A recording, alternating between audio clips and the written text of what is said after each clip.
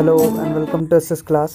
तर स्टुडंट्स, आज आपण हॅलोजन डेरिव्हेटिव्ह हे आपलं नवीन चॅप्टरला स्टार्ट करतो आहे. ठीक आहे, आपण सोल्युशन आणि हॅलोजन डेरिव्हेटिव्ह जसं आपलं फिजिक्स आपण घेऊन चाललो आहे 2 चॅप्टर्सला, थर्मोडायनामिक्स आणि ऑसिलेशन, तसंच आपण हॅलोजन डेरिव्हेटिव्ह आणि सोल्युशन हे चॅप्टर दोघं जे आहेत त्यांना कंबाईनमध्ये सोबतच आपण काय करू, यांच्यावरती अभ्यास करत जाऊ. ठीक आहे ना. So before again I will be start, I will be request to that please like, share and subscribe our channel. ज्यांनी चॅनलला सबस्क्राईब केलं त्यांचा धन्यवाद. आणि प्लीज व्हिडिओ पूर्ण बघायला विसरू नका, हीच माझी सगळ्यात मोठी रिक्वेस्ट असते तुमच्याकडून. ठीक आहे ना. जर व्हिडिओ तुम्ही पूर्ण बघितलं तर तुमचा फायदा आहे. ठीक आहे, तुम्हाला तुमच्या ज्या बेसिक कन्सेप्ट आहेत त्या क्लिअर होत जातील. ठीक आहे ना. सो प्लीज व्हिडिओ काय करा, पूर्ण बघायला विसरू नका. ठीक आहे. तर इथे बघा की आपल्याला सगळ्यात पहिले तर नेमच दिलेलं आहे की नेम काय म्हणतं आपल्याला, हॅलोजन डेरिव्हेटिव्ह. तर पहिले तर तुम्हाला हे समजायला पाहिजे की हॅलोजन आणि डेरिव्हेटिव्ह म्हणजे काय. ठीक आहे ना.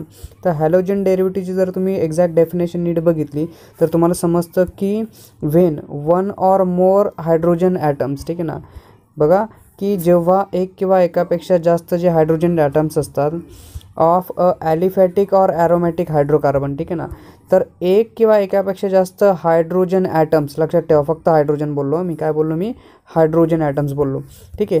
So when one or more hydrogen atoms of aliphatic or aromatic, सांगेल ह्या दोघांचा अर्थ पण सांगेल. ठीक आहे ना. ॲलिफॅटिक ऑर ॲरोमॅटिक हायड्रोकार्बन्स काय असतात. ठीक आहे ना. तर Wien one or more hydrogen item, ठीक आहे, हायड्रोजन ॲटम, ठीक आहे, सध्या ह्या गोष्टीकडे दुर्लक्ष करा, ह्याच्याकडे कॉन्सन्ट्रेट करा, हायड्रोकार्बनकडे. ठीक आहे ना. So when one or more hydrogen item of hydrocarbons R replace by a corresponding hydrogen means a corresponding halogen atoms. ठीक आहे, corresponding halogen atoms that is chlorine, bromine और आयोडीन, हे हॅलोजन ॲटम्स आहेत. कुठले आहेत, हॅलोजन. ठीक आहे ना. तर क्लोरीन, ब्रोमीन और आयोडीन या हॅलोजन ॲटमने जेव्हा आपण हायड्रोजनला हायड्रोकार्बनमध्ये रिप्लेस करतो, त्या रिप्लेस केल्यानंतर जो कुठलाही, ठीक आहे, जो कुठलाही डेरिव्हेटिव्ह फॉर्म होतो that is nothing but a halogen derivative. काय, हॅलोजन डेरिव्हेटिव्ह म्हणजे that is what exactly, if you understand that की हायड्रोजन ॲटमला हायड्रोकार्बनमधून रिप्लेस केल्यानंतर, ठीक आहे ना, बरोबर आहे, रिप्लेस केल्यानंतर that will be halogen item. ठीक आहे ना, कशाने, हॅलोजन ॲटमने रिप्लेस केल्यानंतर दॅन दॅट मेक जो कुठलाही जो कुठलाही डेराईव्ह होतो, म्हणजे जे काही डेरिव्हेटिव्ह फॉर्म होतं that is that derived compound. ठीक आहे, जो डिराईव्ड कंपाऊंड आहे तो कंपाऊंड असतो तुमचा हॅलोजन डेरिव्हेटिव्ह. फॉर एक्झाम्पल बघा, तुम्ही याच्या आधी 11वीमध्ये असे कार्बन बघितले असेल, कार्बनला CH3 लिहिलं असेल किंवा तुम्ही CH4 लिहिलं असेल, आठवतं का हे. ठीक आहे. तर बेसिक समजा की जर CH4 लिहिलं आहे, काय लिहिलं आहे, CH4. ठीक आहे, काय लिहिलं आहे, CH4. तर मग जर CH4 लिहिला असेल तर लक्षात ठेवा कार्बनला बेसिकली 4 हायड्रोजन अटॅच आहेत. काय, 4 हायड्रोजन अटॅच आहेत. आणि कार्बनच्या ज्या आउटर मोस्ट ऑर्बिटमध्ये बेसिकली किती इलेक्ट्रॉन्स असतात, 4 इलेक्ट्रॉन्स असतात. ठीक आहे, किती, 4 इलेक्ट्रॉन. लक्षात ठेवा की कार्बनच्या आउटर मोस्ट ऑर्बिटमध्ये किती, 4 इलेक्ट्रॉन्स असतात. आणि हायड्रोजनकडे किती इलेक्ट्रॉन असतो, 1 इलेक्ट्रॉन असतो. बरोबर आहे, हायड्रोजनकडे असणारा इलेक्ट्रॉन किती आहे, 1 इलेक्ट्रॉन. कार्बन आणि हायड्रोजन काय करतात, एकमेकांमध्ये इलेक्ट्रॉन शेअर करतात आणि काय बनवतात, हायड्रोकार्बन बनवतात. काय बनवतात, hydrocarbon. That is methane, ethane, propane, butane, आयसोब्युटेन, pentane. ठीक आहे, समथिंग जे काही बनतात ते काय तुमचे हायड्रोकार्बन्स आहेत. म्हणजे ज्यावेळेस, ठीक आहे ना, ज्यावेळेस त्याच्यामधला, आता जर हा तुम्ही CH3 म्हणतायत ना, ठीक आहे, काय, दॅट इज हायड्रोकार्बनमधला. ठीक आहे. तर अशा वेळेस जर हायड्रोकार्बन्स असतील, म्हणजे हा सपोज की तुमच्याकडे CH3 आहे. ठीक आहे, काय तुमच्याकडे CH3. ठीक आहे, we can try to understand what is CH3. तर हा C आणि हा हायड्रोजन आहे इथे. ठीक आहे, CH3, हा हायड्रोजन इथे, हा हायड्रोजन इथे आणि हा एक हायड्रोजन इथे. ठीक आहे. तर CH3 आपल्याला इथे दिसतोय. ठीक आहे. तर CH3मध्ये इथे लक्षात ठेवा, जर मी हा हायड्रोजन आहे, काय करायचं आपल्याला, हायड्रोजनला रिप्लेस करायचं आहे. कशाने, हॅलोजन ॲटमने. एक तर क्लोरीन, एक तर ब्रोमीन, एक तर आयोडीन. ठीक आहे.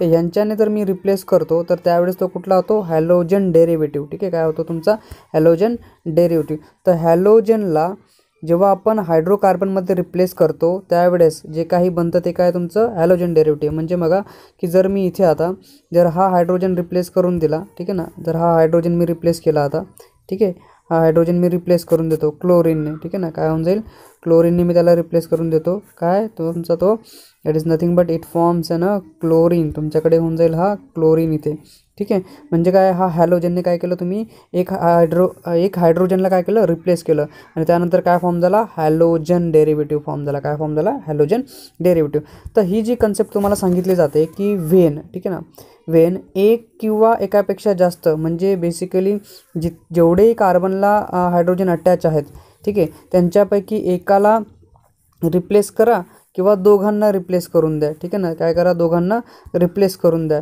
That is you can be get it from here, ठीक आहे ना. दोघांपासून जर दोघांना रिप्लेस केलं तरी पण चालून जाईल. एक करा किंवा दोघांना रिप्लेस करा किंवा दोनापेक्षा जास्त चारीचे चारी तुम्ही रिप्लेस करू शकतात.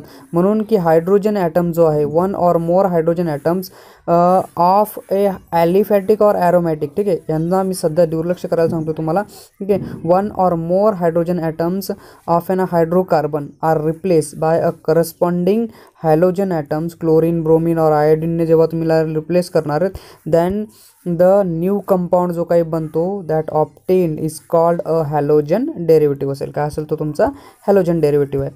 तर मग अशा हॅलोजन डेरिव्हेटिव्हमध्ये ही जे नवीन कन्सेप्ट येतात ना, ॲलिफॅटिक और ॲरोमॅटिक, याच्या आधी नक्की शिकलेत, ऐकलं पण आहे, but try to understand what is an aliphatic और ॲरोमॅटिक हायड्रोकार्बन नेमके काय असतात. तर बघा की सगळ्यात पहिले ॲलिफॅटिकला समजा, ठीक आहे. काय समजायचं आहे, ॲलिफॅटिक. तर ॲलिफॅटिक हायड्रोकार्बन्स म्हणजे कार्बन आणि हायड्रोजन मिळून जो काही बनतो तो हायड्रोकार्बन आहे, ठीक आहे. कार्बन आणि हायड्रोजन. कार्बन कुठे बघितलं आहे, जर चुलीमधून जर चूल जळते, चुलीमधून येणारा जो ब्लॅक कलरचा जो धूर आहे, एकदम काळा रंग जो येतो, ठीक आहे, that is nothing but your carbon, ठीक आहे. कोळसा, ठीक आहे, चारकोलमध्ये काय असतो, कार्बन असतो. तर असे काय आहेत, कार्बन आणि हायड्रोजन, ठीक आहे ना. म्हणून काय की ॲलिफॅटिक हायड्रोकार्बन जो आपण म्हणतोय आर ऑर्गॅनिक कंपाऊंड, सांगतो ऑर्गॅनिक पण सांगतो, ऑर्गॅनिक कंपाऊंड पण काय असतो तो पण सांगेल तुम्हाला, लक्षात ठेवा.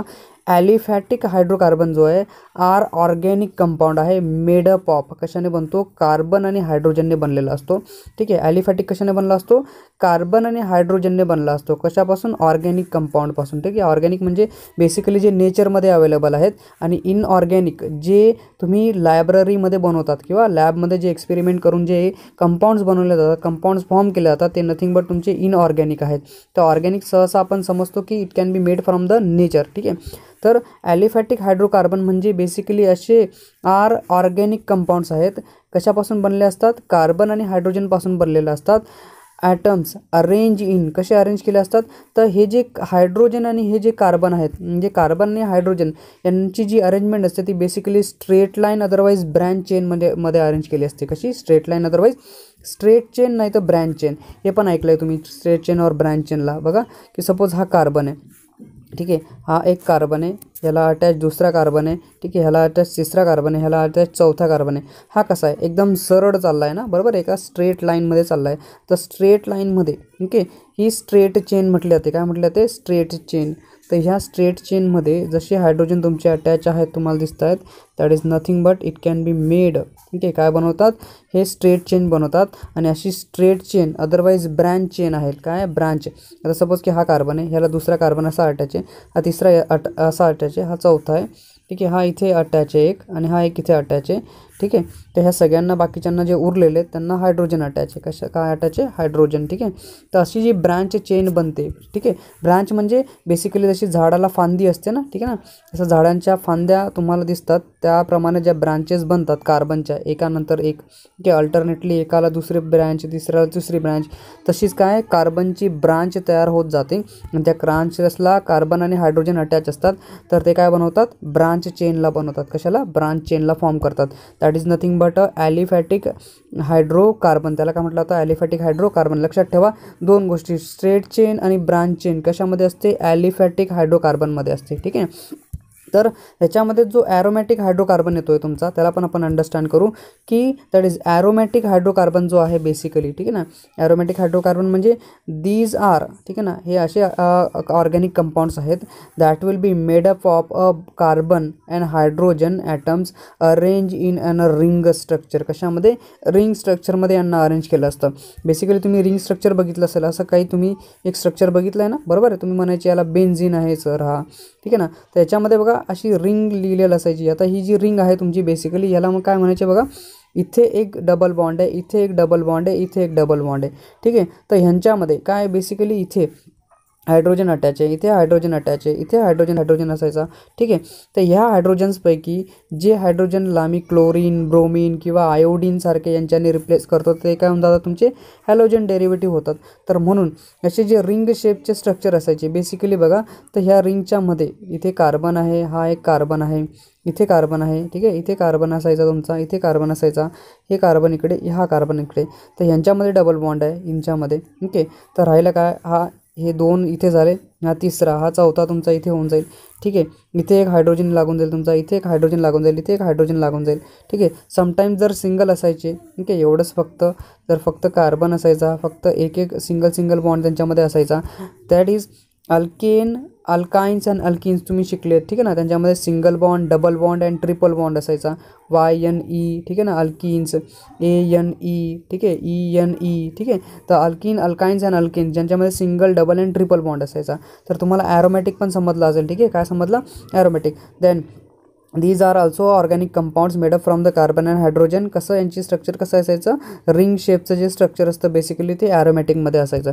तर मग आता अजून परत तुम्हाला चांगल्या पद्धतीने समजलं असेल की ॲरोमॅटिक आणि ॲलिफॅटिकमध्ये म्हणजे स्ट्रक्चरल स्ट्रेट चेनमधले हायड्रोजन किंवा रिंग शेपमध्ये असणारे, ठीक आहे, स्ट्रक्चर जे आहे त्यांच्यामध्ये हायड्रोजन जे आहेत, तर रिंग शेपमध्ये हायड्रोजन कुठे असतात बघा, जर तुम्ही ह्या रिंग शेपमध्ये बघितलं तर ह्यांच्या इथे हायड्रोजनला अटॅच केलं असतं यांनी. काय इथे हायड्रोजन असतात तुमचे असे. ठीक आहे. तर इथे हायड्रोजन असतात. ठीक आहे.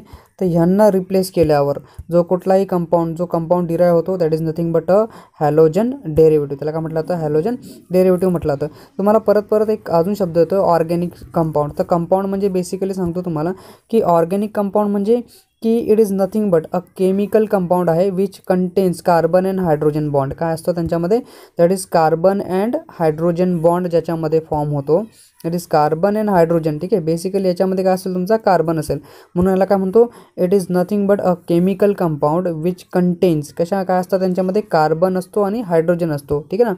कार्बन आणि हायड्रोजनचा जो बॉन्ड फॉर्म करतो that is nothing but an organic compound. आणि नुसतं जर ऑर्गॅनिकचा विचार केला तर तो नेचरमध्ये जे नॅचरली अवेलेबल असतात किंवा नॅचरली फॉर्म होतात ते आहेत तुमचे ऑर्गॅनिक. ठीक आहे ना. आणि इनऑर्गॅनिक जे सायन्स लॅबमध्ये आपण काय करतो त्यांना डिस्कवर करतो. पण कंपाऊंड पण तुम्हाला समजायला पाहिजे की नेमका कंपाऊंड काय असतो.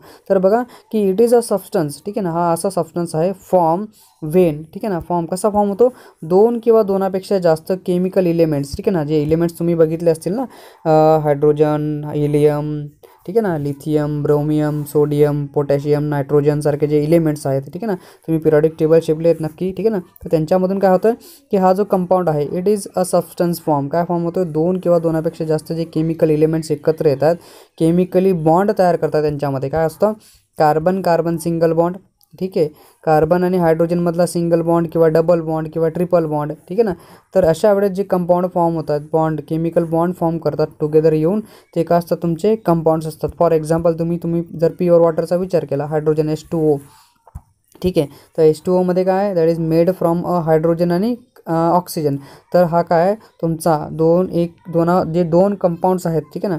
दोन इलिमेंट्स आहेत, त्यांनी काय केलं, एकत्र येऊन काय केला, कंपाऊंड फॉर्म केला. दिस is nothing but your a compound. ठीक आहे. समजलं एवढं. तर बेसिकली मी आज एवढंच घेतोय. आज आपण सुरुवात करतोय लेक्चरला, then we try to understand. उद्यापासून आपण अजून परत त्याला चांगल्या पद्धतीने घेण्याचा प्रयत्न करू. Thank you for watching this video.